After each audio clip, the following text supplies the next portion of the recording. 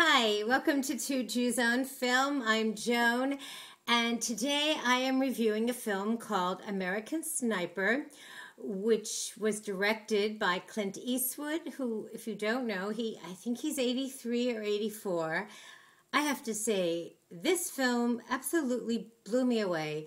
I thought it was a masterpiece. I mean, I know that's a heavy word, but I really thought it was a masterpiece. First of all, I knew that Bradley Cooper was in the film, and I'm watching it, a few scenes go by, and then all of a sudden I realized, oh my God, I've been watching Bradley Cooper.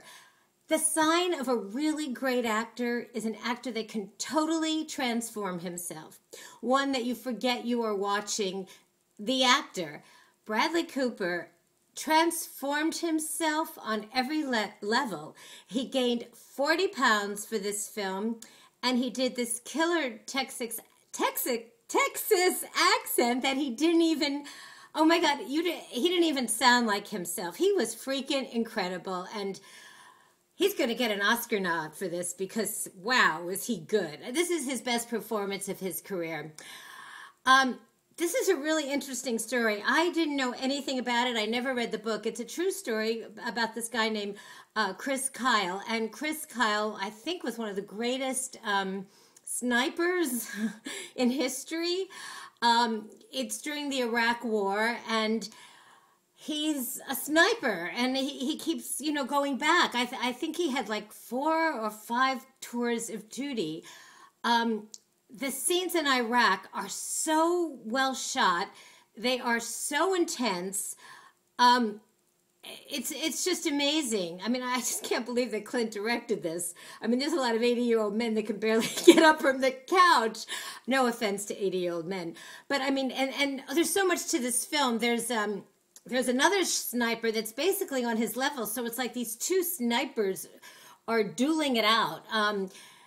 Listen, I am an anti-war person. I think the war in Iraq was a total mistake, but I have to say, just on a cinematic level, you got to go see this film.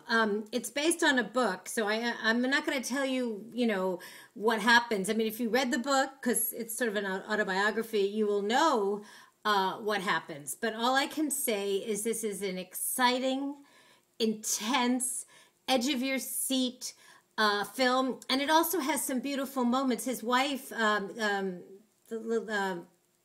Chris Kyle's wife, is played by Sienna Miller, and it shows also what this toll takes on her. He keeps going back to Iraq, and when he is home, he's not really there. He just wants to go back to Iraq. It's like, what happens to these men when it's almost like they get addicted to it. That's the only place they fit in, and she does a wonderful job.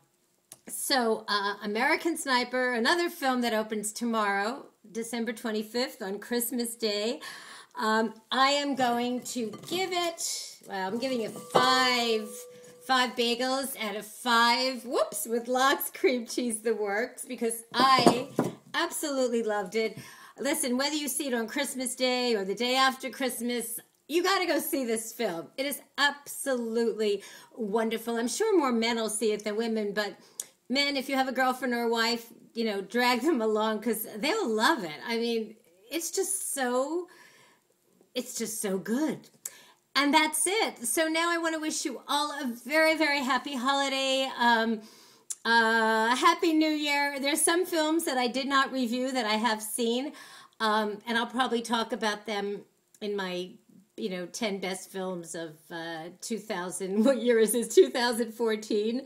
Yeah, and that's it, folks. And please subscribe to us on our YouTube channel. And you can like us on our Two Jews on Film Facebook page and listen to us at jcastnetwork.org. And I wish you everyone a really happy 2015. Thanks, everyone. Bye.